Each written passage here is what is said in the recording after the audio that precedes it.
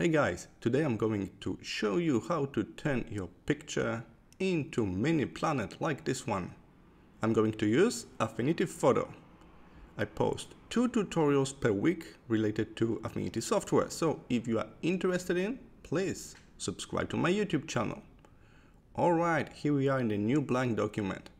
I'm using built-in Stock Studio on the right side to search for free image. Here it is, Little Island. I recommend this kind of picture when we got sky and water at the edge of the image. That's the easiest case scenario for mini planet. Of course, you can do it with different images like cities and stuff like that, but it will be a little bit harder for you to merge edges. I will show you what I mean in a moment. Alright, I'm rescaling the picture. As you can see, I got this white area below because today we are working on square artboard. That's the must. So we will stretch that down. It's look not nice right now, but don't worry, we will distort this whole image around the point, around the circle. Let's offset the main image and make a duplicate of it. Right click on the layer, duplicate. And so we got the exact copy and we can place it here to fill this gap. Okay, by offsetting the image, we can kind of see how both edges will join together. Let's merge visible. So we got new layers at the top. Now I can delete both copies below. I will work on this new merge layer like this. So now we see this edge. By offsetting this image, we create this edge on the image, not on the side. So now we can work with other tools to make this transition smooth. That's the main goal here. Before we can distort this image into planet, we must make this transition smooth. So I'm using in-painting brush. That's the easiest approach. We can adjust the size and the hardness of this tool as well.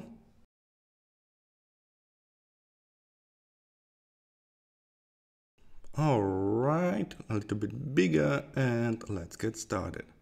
As you can see, if you got image like this, we're talking about island, you got sky at the top and the water at the bottom. So it's really easy to merge those elements together. We don't need to be very precise, very focused on that.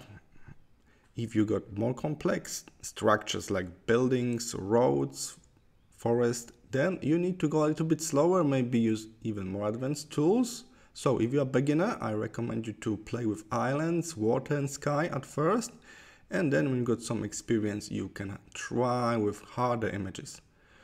Alright, I'm just blending both, merging both using in-painting brush. Very nice tool. Alright, few extra touches here and there to make it a little bit more random.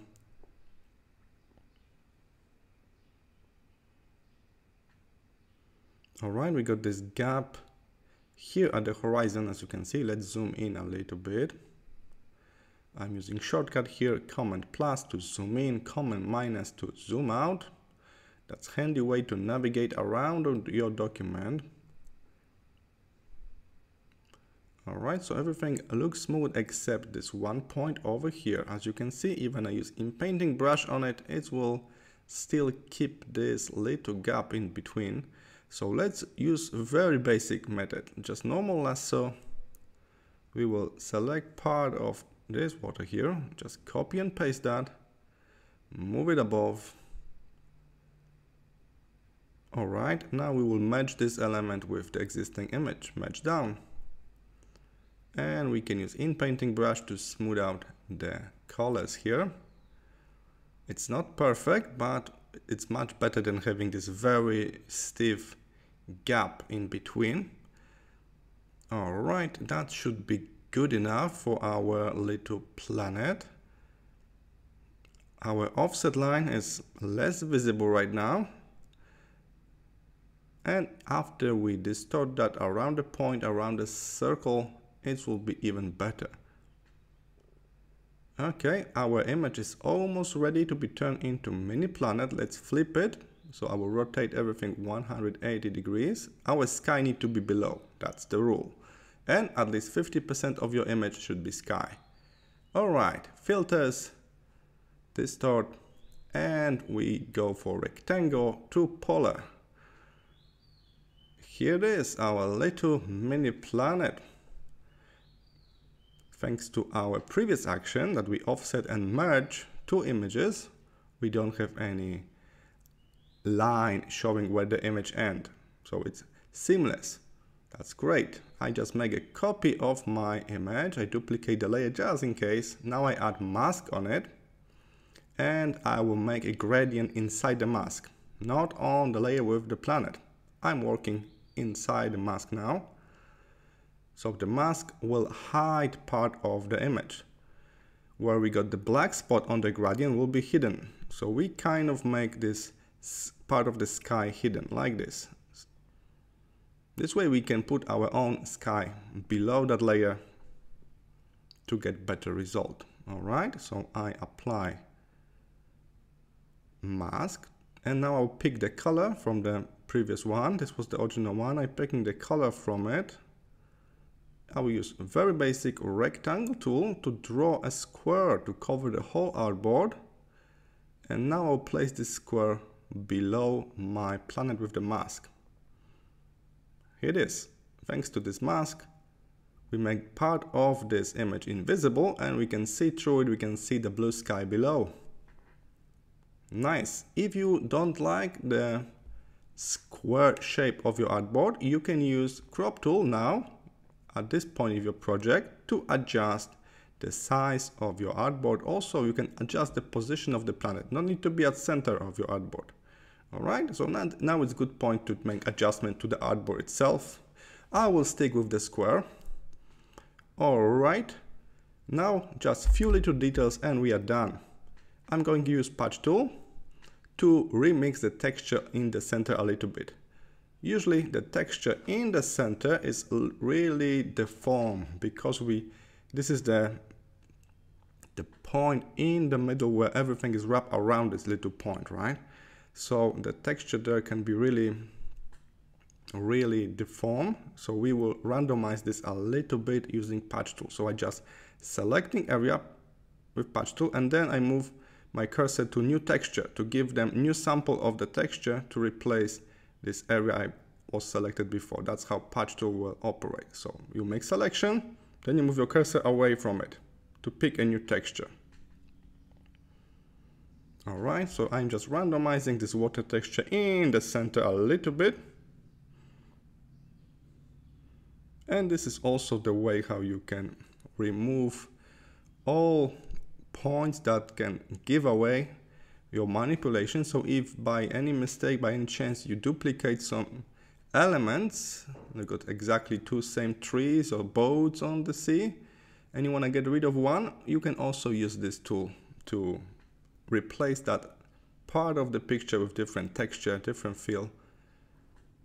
All right, I remix the texture in the center of the planet a little bit, and I think I will duplicate the whole planet, and on that copy we will apply a blur. So I will actually blur the center of the planet a little bit, so make this texture softer.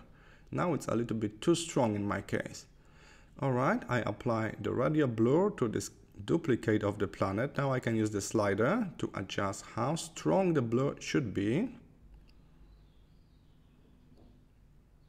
This will make the texture much softer for me.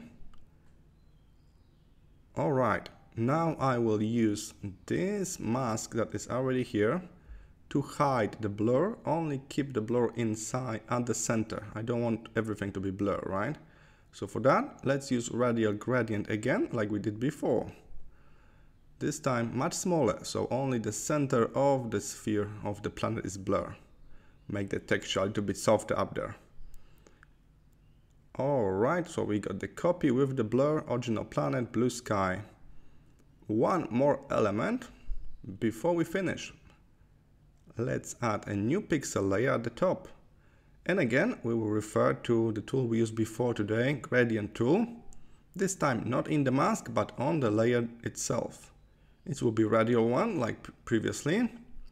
From the light color to dark color.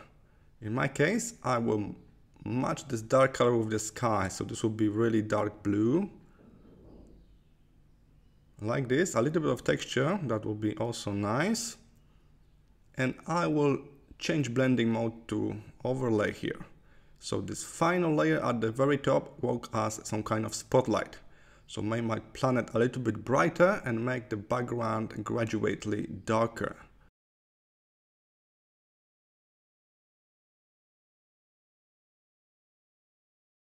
And it's how you can turn your photo into mini planet. Thank you for sticking me to the end of this tutorial, and check my YouTube channel for more learning content, especially for Affinity Design and Affinity Photo. And I will see you in my next tutorial.